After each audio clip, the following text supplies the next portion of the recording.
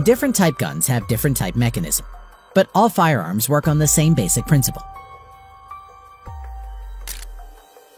Unlike fully automatic guns, which can fire continuously, semi-automatic guns fire only one round when the trigger is pulled.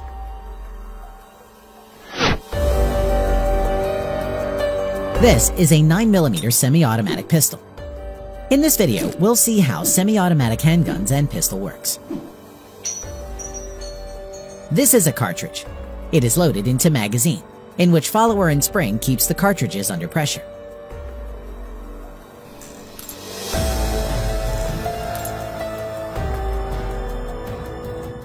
The design of the magazine is such that cartridge can come out only by sliding forward.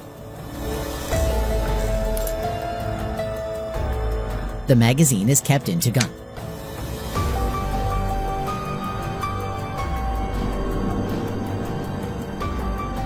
Important internal parts of pistol are shown here. To fire the gun for the first time, the slider needs to be pushed back with the hand against the force of recoil spring. This causes many things simultaneously. Let's see them one by one. First, the movement of the slider pushes the hammer back. The hammer is connected to the main spring through the hammer strut, and thus compresses the main spring.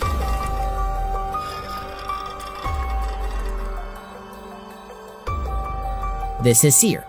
It controls the movement of the hammer. When slider moves back, the sear under the pressure of leaf spring engages with the hammer and prevents it from returning back to initial position.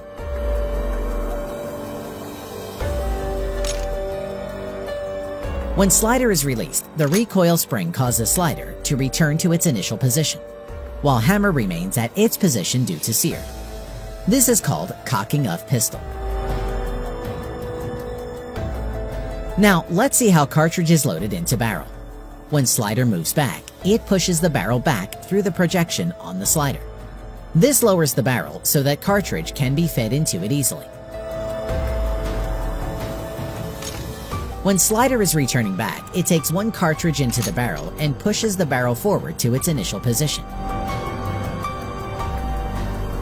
The back of the cartridge fits into extractor's notch, which is attached to the slider. The pistol is now ready to fire. When the trigger is pulled, the sear is pushed through the disconnector. This causes the sear to disengage from hammer. The hammer is now free, and under the pressure of main spring strikes the firing pin, which is contained inside the slider. This firing pin, in turn, hits the primer of the cartridge at its back.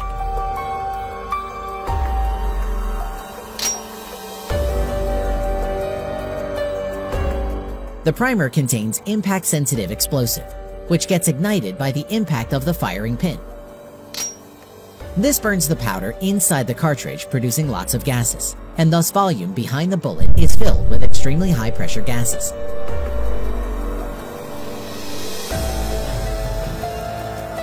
Thus, bullet is forced into the barrel, and hence causing the bullet to come out at a very high speed.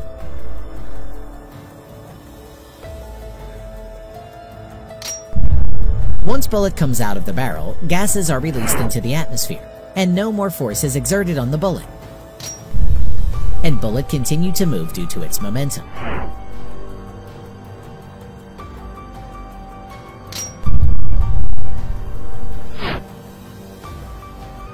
The lines and grooves are cut into the barrel, which causes the bullet to spin for stability.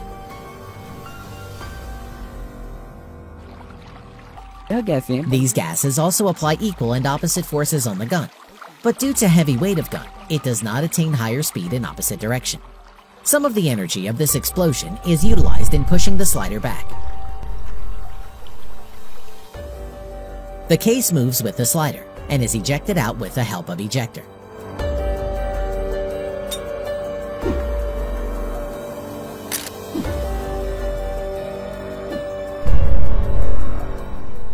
The slider also cocks the hammer by pushing the hammer back and reload the gun automatically.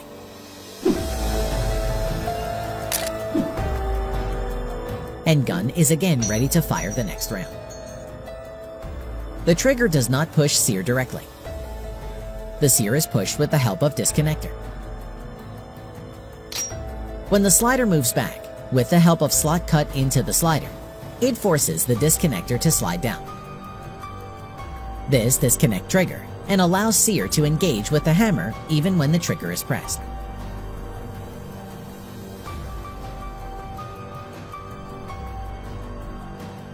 When trigger is released, the disconnector moves into the gap in the slider under the pressure of leaf spring, and thus gun can be fired again. The grip safety prevents the gun from the firing. Only when the gun grip is grasped by the hand, the trigger can move the disconnector, and thus the sear.